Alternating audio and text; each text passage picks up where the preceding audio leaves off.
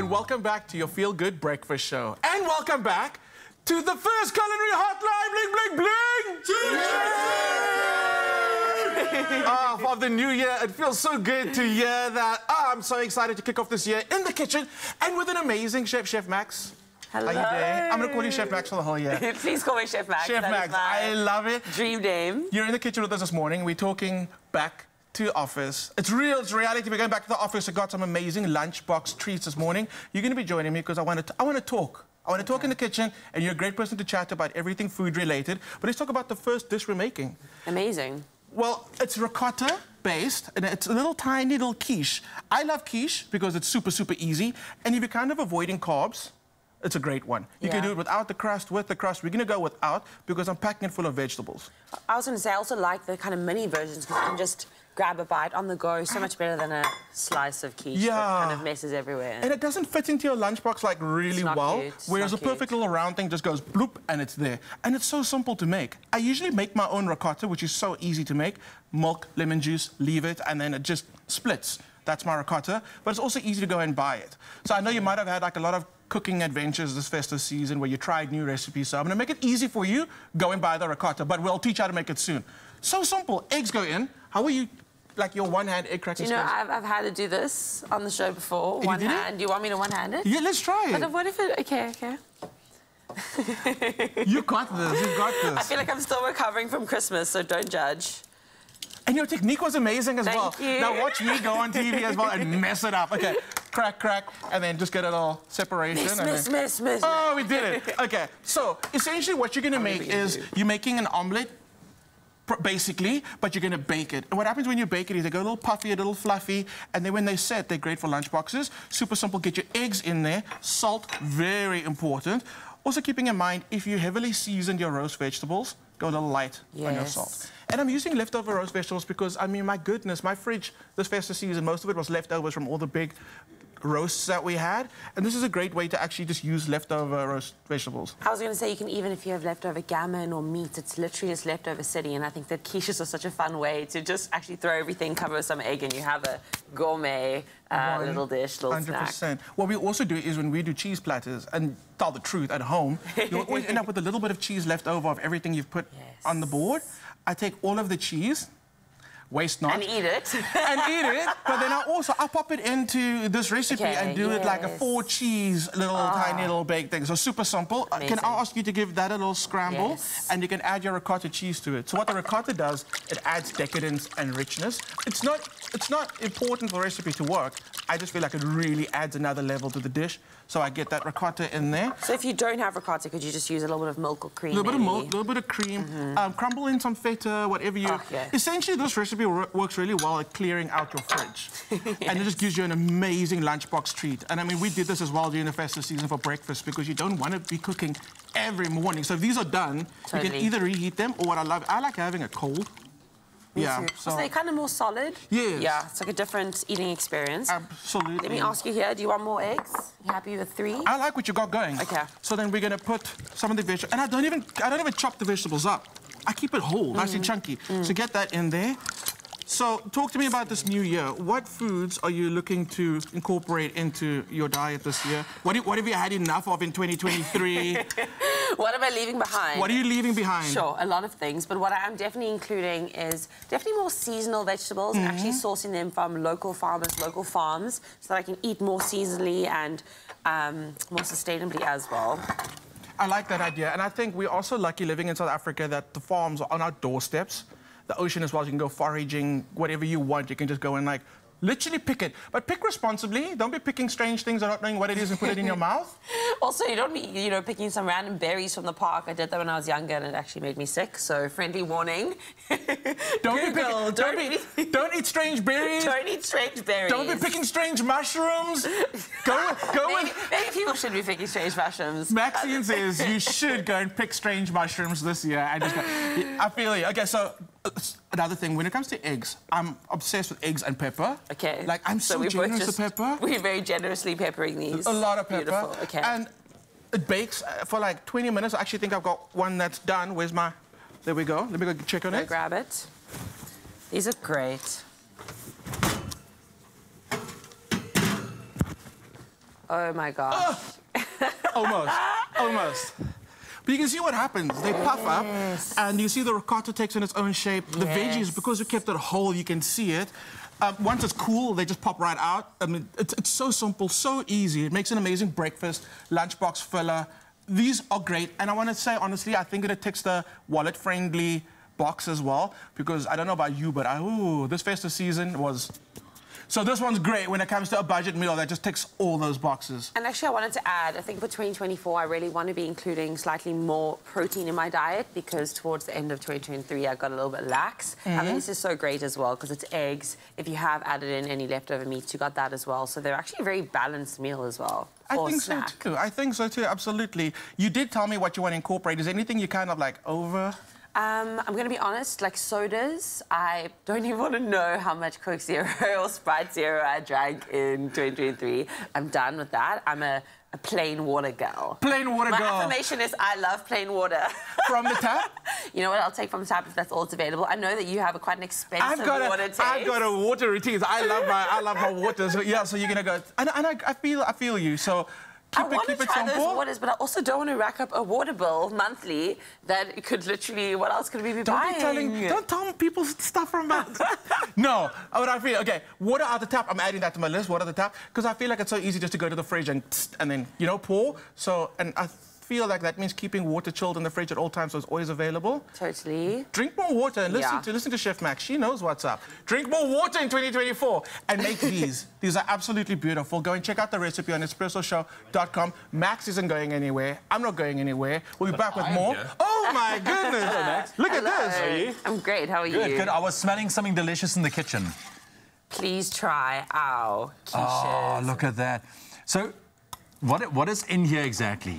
So we got some eggs, we got ricotta. Yeah. You could have used feta or other cheeses. And we have, leftover veggies. It looks good, eh? I hate throwing away leftover veggies because, I mean, look at what we can make. Listen, if I want a bit of a kick to it, I love a bit spicy, you know, especially for lunchbox because I'm also looking for new ideas. I don't want to be boring when it comes to my lunchbox because I really am boring when it comes to it. I want to zhuzh it up. What can you do? Can you add some chili flakes in there? Totally. Actual chili? I would add some chili flakes. Absolutely, yeah. If you wanted to add another level of flavour to that, you take the Woolies chili crisp and you scramble that with the eggs when you beat it. You'll get the heat, plus that soy will come through, every other flavour as well. That'll be good. OK, OK. Can I open one of these? Yes, it's a picky bottom, but you know what? Go for it. I just want to see what it looks like. Oh, look at that. Look at that. Look at that. And just like Clem said, we haven't cut the veggies too small, so you actually get a nice mouthful of veggies and not just a mushy... Look, I know it's hot, but do you think I should try? Go for it. That's quite a nice big bite and it's super hot. Are you going to... We'll fan it. I'm scared now. Oh, he's a champion. What's that? I'm good. Oh, OK, nice, Is there enough pepper? We peppered them a lot? That's amazing. No, the balance is perfect. OK. Absolutely amazing. I love a good cheese. What is it? I love a good cheese. I love a good cheese and a good quiche. In a quiche, yes. Sorry, it's a culinary conundrum. You must be careful how you say that one. But yeah, in my defence, it was really hot. It was very hot. I agree with you, and you did really, really well. Yeah. But essentially, the egg and the ricotta is your canvas, or the egg's your canvas, and what you add to it is just your unique little touch to it. It's delicious. It's easy. I love it. And once it's cool, it's perfect for a lunchbox, like to pop it in and protein. You said protein. Protein. And the thing is, we don't eat enough protein. A lot of people don't eat enough protein. And the thing is, when I'm snacking, I want something that's actually going to fill me and keep me full for more than like 5 minutes. And if I go and grab something with no protein, I find that in like an hour I'm hungry again. Yeah. So 2 of these, I think you'd be set for like 2 or 3 hours. I think for anything, if there's a goal for you out there, make it to add more protein to your diet. Wholesome protein. Water. Protein and water. That must be the best nutritional tip of 2024. And seasonal more protein, not only meat protein, veggie protein, and water. We will now make sure we have a carafe of water on set whenever we start the segment. You know what I've been loving? Tofu. I must add that in. So even that would be great here if you are wanting to steer away from the meat. Tofu scrambles, tofu like in my air fryer. Loving. Nice. Well, I'm going to grab this last piece and leave you guys to what you do best. Thank you. Bye. Thank you. Bye. Stay tuned for more Culinary Hotline Bling! Sad. It's my feel-good breakfast show. welcome back to the kitchen for the next installment of the Culinary Hotline Bling. Better. So now, you've seen in the first part, we made these beautiful quiches, crustless quiches. You and tried them. We got the stamp of approval. Now we're moving on to a lunchbox treat, which I absolutely love. It's noodles with, again, kind of whatever you have in your fridge. And I absolutely love this recipe. And we're using jars. I feel like food that comes in a jar is automatically 50% better.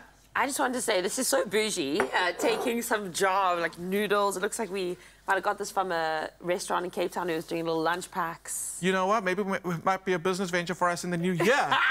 Call us. Love it. So talk to me about the ingredients. I've got some beautiful, fresh ingredients. Are you happy with what you're seeing? I think I would actually like probably a little bit of, you know, some fine carrots. That would be really lovely because I think this is going kind of Asian, could have Asian energy, which I love, but I think mushrooms are great. Baby spin, love. Some baby spin? Some baby spin. You know what I love about baby spin? Tell me, please. Is we're going to put in some stock, and when it kind of gets warm, it just wilts like so softly, but not too aggressively.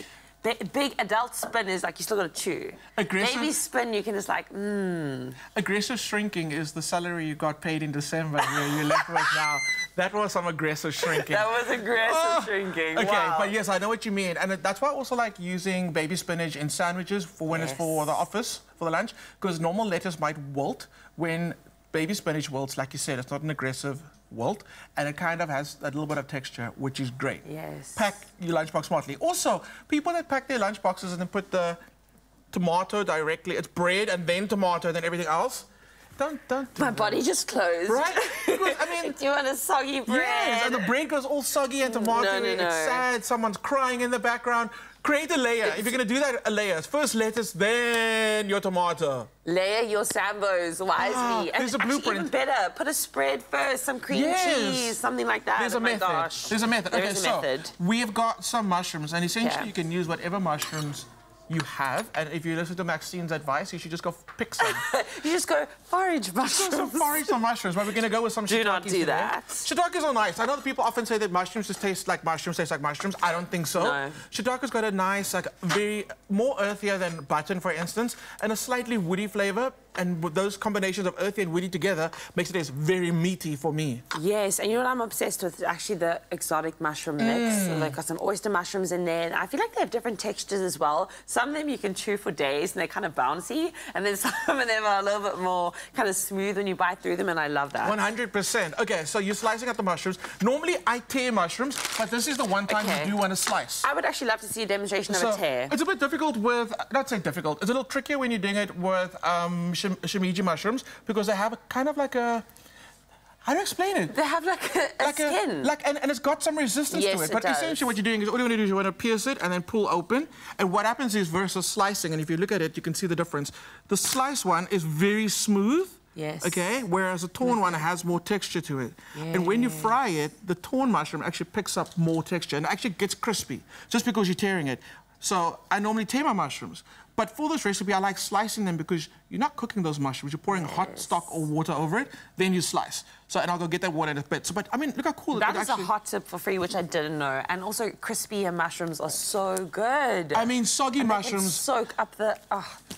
oil one thing that I've tested, it actually works really well. We're talking so much nonsense, and I love it. The one new way that I fry my mushrooms... This is really important stuff, so let me just stop chopping. I boil my mushrooms first. Now, when I first heard about this, I was like, what? That sounds ridiculous. And I tried it once to test it. So all you do is you boil your mushrooms first until they kind of plump up with that moisture. Then you fry it. What happens is they become extra meaty. You'll often find that mushrooms go a bit dry when you fry them, in a good way, But this way, when you actually boil them first, it becomes extra meaty. I love that, especially because we were speaking about some meat alternatives for this year. And if you want that flavour, I think mushrooms are such a beautiful way to add a really meaty flavour to a traditionally meaty dish. I agree. So now, because you haven't seen him yet this year, Lucian Albertine, please can you come to the kitchen and bring my hot water? Some hot stuff, bringing some hot stuff to the kitchen. Are we not doing the round of applause every time Lucian comes into the kitchen? Where's the round of applause?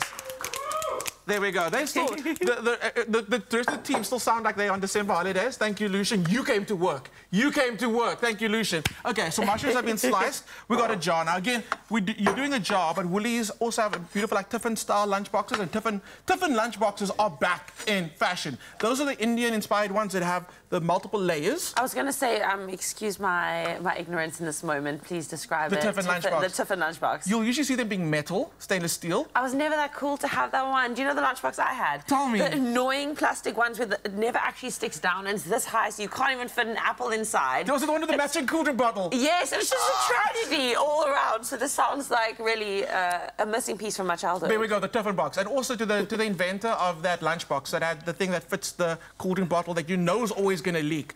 In 2024, we're going to find you.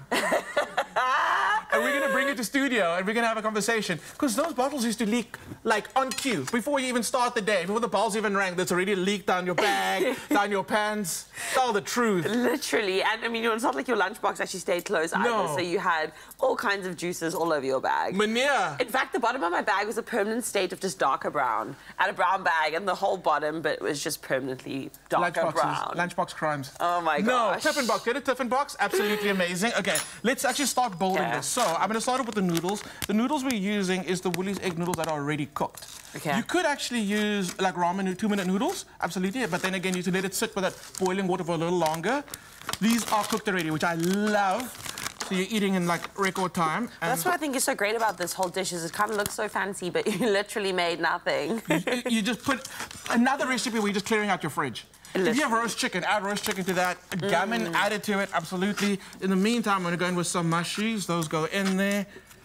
And I'm using some chicken stock just because we actually had chicken stock left over. But Woolies sells little sachets of bone broth. Yes, obsessed. It's magical. So you put a little sachet in there and then top that with boiling water. That's all the flavor and answer you need. But I'm adding some chicken. And the chicken I'm using, I'm going to grab this knife over here. The big I'm one. using smoked chicken breast because it's already been cooked, and when you do pour the liquid over, it just picks up all that smoky chicken flavor. Well, that's what I was going to say. Did you pick smoky for a reason? I love smoked chicken breast, but is there a reason, you know, for this recipe that we did that? Purely because it's cooked and because you're going to get all that smoky flavor. And if you're talking about ingredients that I want to use more in the new year, it's smoked chicken breast because they save so much time. Yes. The fact that it's already cooked, you can make amazing sandwiches, amazing pastas. You don't have to cook the chicken.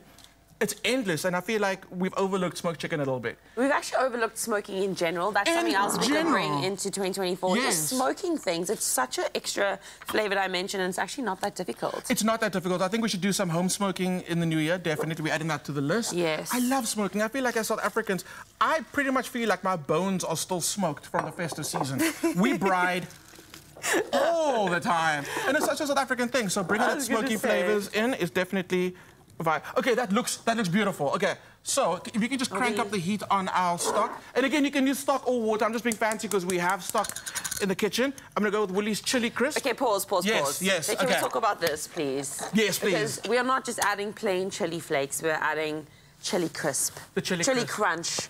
And I'm obsessed with chili crunches. I want to know, is there any extra flavour dimension that comes from this? Oh, absolutely. So you're getting a bit of garlic coming through. I think there's a little bit of soy sauce. There's a very savoury note that you get from that. I think there's dried onions in there. Should we do it? And the dried onion adds a lot of savoury note to it.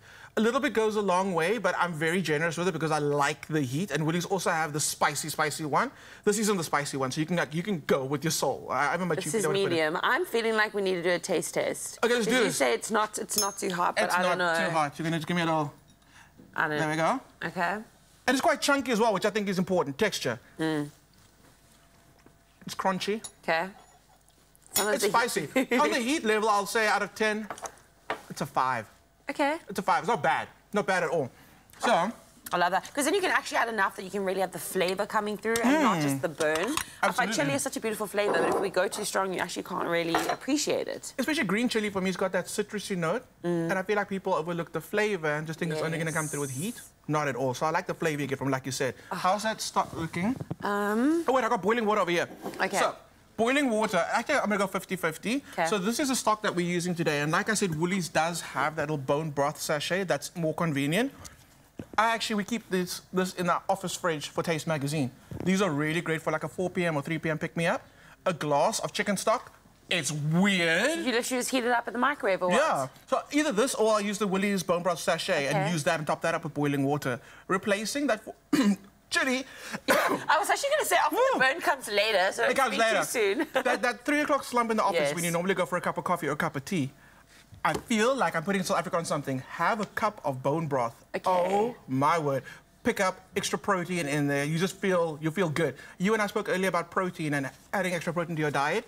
That's good because it's got the good fats in it, it's got the proteins in there. In a liquid form, a cup of that, you're feeling great. And we also spoke about how, I mean, we want to include healthy habits, more water, and I really feel like, especially if we're giving up coffee or what we would normally reach for at that 4 p.m. pick-me-up, this is a really great solution. So we're drinking water, we're drinking water, eating more protein, and we're drinking bone broth.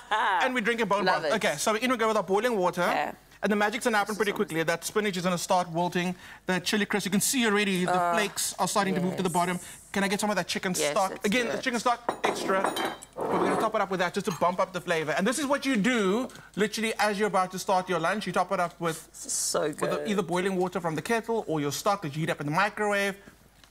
You don't even really have to wait because the noodles are cooked already. So give it like a minute if you want. You can eat it out the jar with chopsticks, and then at the end you have a beautiful broth that you can just drink out the jar. Or you can turn it out into a big bowl and enjoy it just like that. I love this recipe. It's so good. What's really beautiful about it as well is it's quite filling, and I love that there are veggies, there is protein, there's a nice carb source as well. And then because you have the broth, it just actually fills you up that last little bit. So I think as a wholesome, filling lunch, this really ticks all the boxes. I'm so happy you like it. And I've also found that if you have a cup of broth before any meal that you eat, you just feel better afterwards. Totally. Maybe because it fills you up quicker, I don't know. But I think I'm adding that to the list as well of things we're going to try more. More broth. Well, broth is also really good for your gut. So I think good. Having that before a meal, just really kind of, I think, settles the stomach. And that's why I got you here today, because you're quite an expert in using food, not just for fuel, but food to kind of like... Be well. Be well. Yeah. A great way of saying so. I'm really happy to have you here today to get your stamp of approval. These are good. Oh, there's an example, like our baby ones. I thought this is not? Sweet, but I was like, what are you actually going to do It's with for Carl Wasty. Okay. So, my friend Carl Wasty, this is for his size. Just joking, Carl, I love you so much. But I mean, for kids as well, I thought it'd be quite cute if you're busy making this the night before, and you got the kids with you, and they could be like, yo, you want to make your own little jar? Okay. Yes. So quite cute. I love this recipe. I'm happy that you like it. I'm more of a big jar girl, though, I must just say. Yeah. I like a big lunch, so this is really appealing. There we go. And I actually made that one for Raul de Mornay. He hasn't eaten yet, so I'm pretty sure he would approve. Are you coming to steal my lunch? How's it going? Listen, guys, I really am loving what's going on here. I couldn't help but come through because, firstly, nutrition boxes are being ticked here. Bone broth, which is something that is like a superfood at the moment. I want to find out, though, because I'm someone that really loves great meals like this, and I love convenience. Can I sort of prepare this in advance and include it in sort of like a meal prep over the week? Or is it not going to last that long? Is there a way to kind of do that, maybe?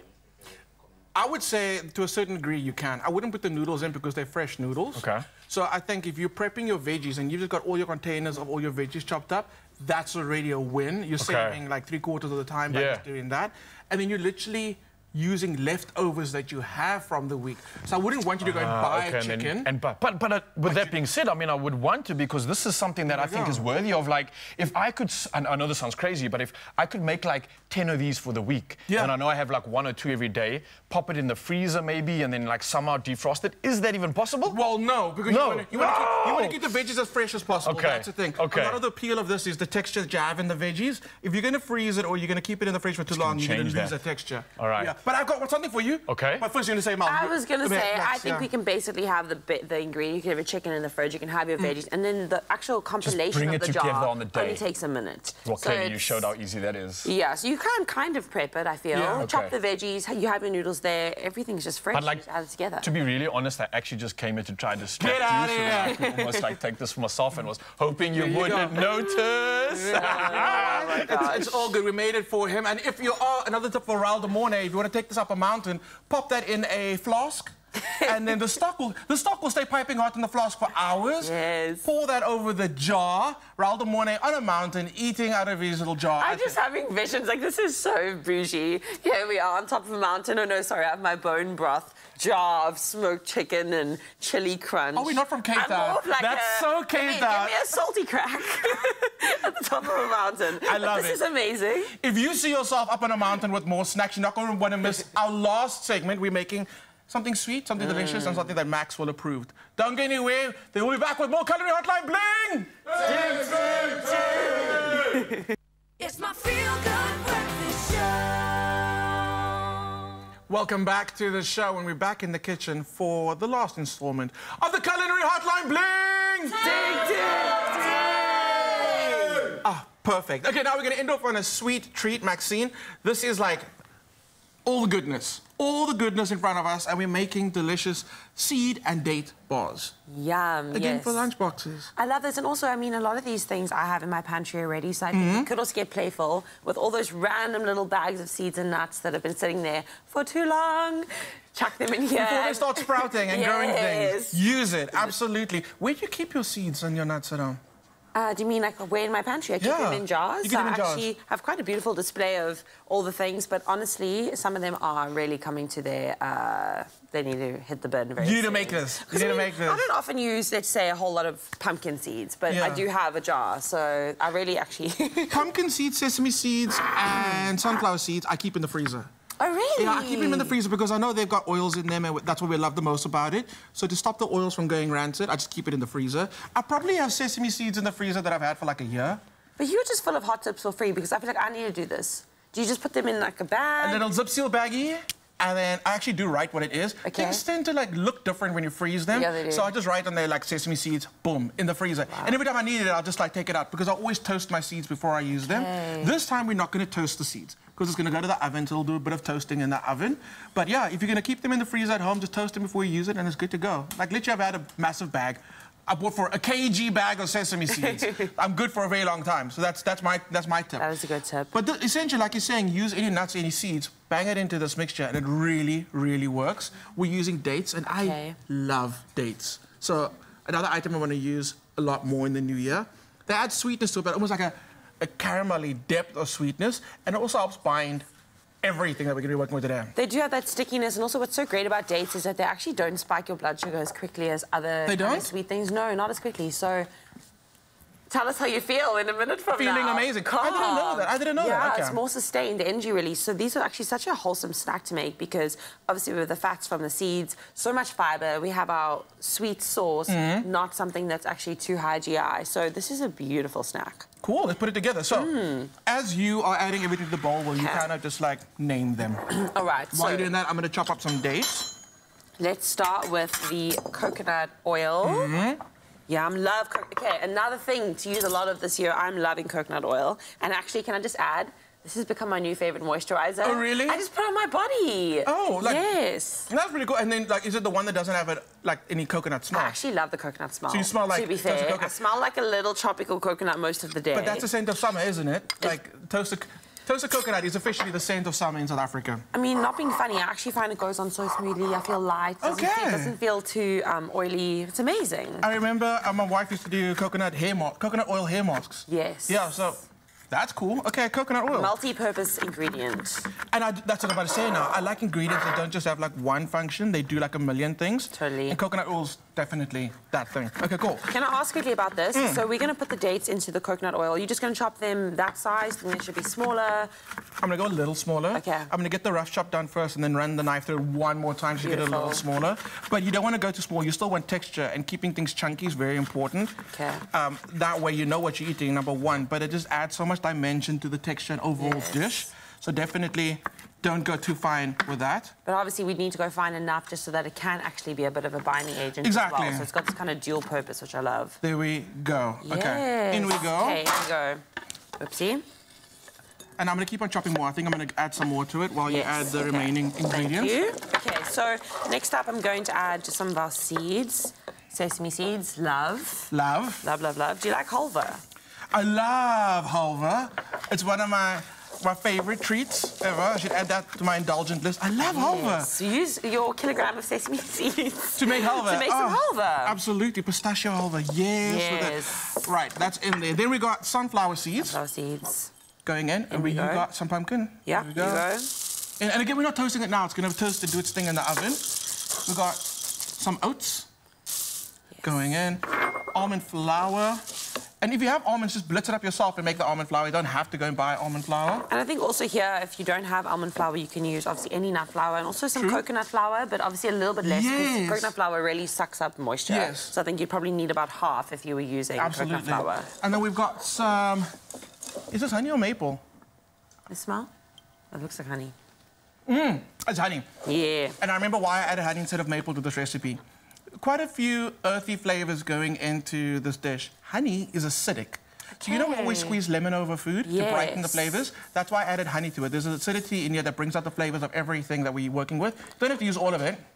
I just threw in some... This is quinoa, hey? Quinoa, absolutely. Uncooked quinoa. Uncooked quinoa. This. When it goes into the oven, it doesn't pop, but it softens around the outside, and then it pops in your mouth. Wow, so a little bit of that like kind of texture bite.